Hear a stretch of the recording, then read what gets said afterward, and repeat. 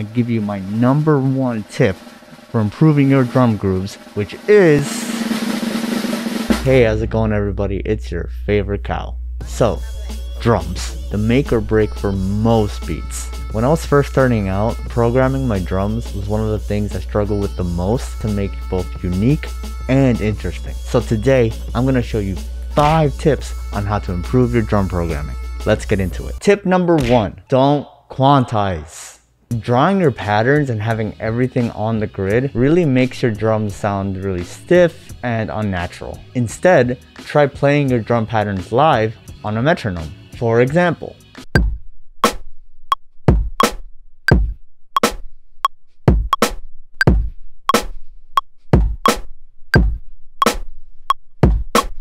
as you can see here, it may not be perfect. Some sounds may be a little early, some sounds may be a little late, but that's okay to a certain extent as long as I'm not way off. I'd rather my beats have a natural groove to them than them sounding unnatural.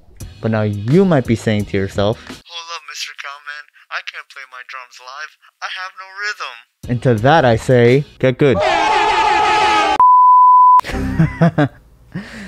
Just kidding, kinda. Because that brings me to my second tip, having certain elements in your drums be static and having other elements in your drums be more rhythmically interesting, which can be done by just drawing them in. I may not suggest that, but given the case that you may be a little bit more inexperienced with playing them live, this is a solution for you. Alright, so let's take this pretty basic beat that we made earlier. I added some hi-hats and I quantized everything, so now everything's on the grid. So let's just hear it.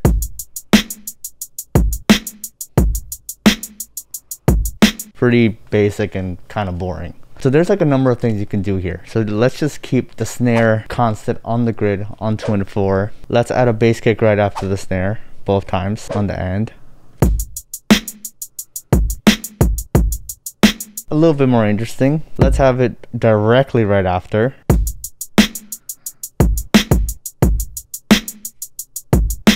It's getting a little better, it's getting a little bit more interesting. Okay, let's play with the velocity of the hi-hats. Let's have every other one be of a less velocity. And let's add a hi-hat roll right after the snare. Let's try unquantizing some of the bass kicks. Let's try having this one a little bit early, this one a little earlier as well. And let's remove the kick from the second bar. Let's just not have it there.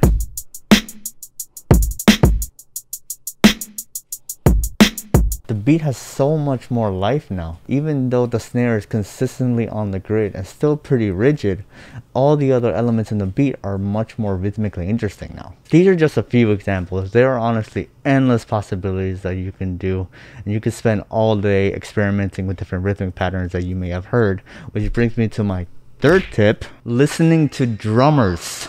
It goes without saying that these people are professionals in their field. And if you want to improve your drums, why not go to the people that dedicate their lives to this craft? Start by listening to some of your favorite songs that have cool drum parts, or you can watch drum dedicated YouTube channels like Drumeo. They bring in professional drummers to showcase their skills and unique rhythmic patterns. So I honestly do this myself. I go and watch them and I take note of what they do. And even though I'm not a drummer myself, I try to emulate that on my MPK, or if I just want to draw some drums in. Or if you have a sample that has a cool drum part, try to emulate those drums in your own drum programming. That sample was probably played by a legit drummer, so if it ain't broke, don't fix it. Now you might be asking yourself, "But Mr. Cowman, what do these professional drummers even do to make unique drum patterns?" Well, that brings me to tip number 4, syncopation. Honestly, syncopation is going to be your best friend when it comes to programming drums. Syncopation can be described as a disturbance or interruption of the regular flow of rhythm. In layman's terms, it changes the way you feel the pulse of the music. The pulse of a piece of music can be felt by hearing a sound on every single beat in the bar consistently. Typically for drums, you would hear the bass kick on the 1 and the 3 and the snare on 1 and the 2. So you constantly hear a sound on every single beat. As so. It might as well be a metronome. And now let's take the drums I programmed. Even though originally it was pretty boring, I did offset the beat by moving the bass kick from the 3 to in the middle between 3 and 4. And now with these other changes I also made, it's much more rhythmically interesting and the pulse of the beat is consistently changing.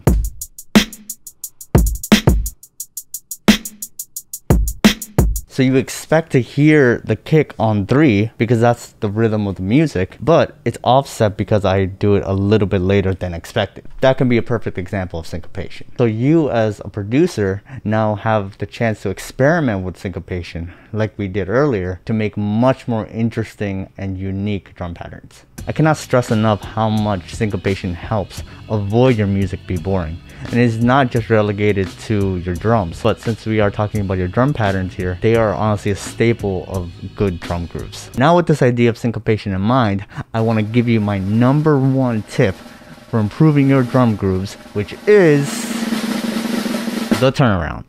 A common problem I see producers make when they're first starting out to make beats, well, a problem I also face as well, is when you're making a 4-bar loop, for example, your drums will stay repetitive and boring, while the rest of your beat will determine when the 4-bar loop begins and ends. However, a trick I picked up by watching drummers play is adding fills at the end of the loop to show the audience that the loop is ending and that we're introducing a new section or a repeat of the previous section. It keeps the music going and avoids it from being stale. Let me show you an example of what I mean by the turnaround. Alright, so take the ending of this 4-bar loop here.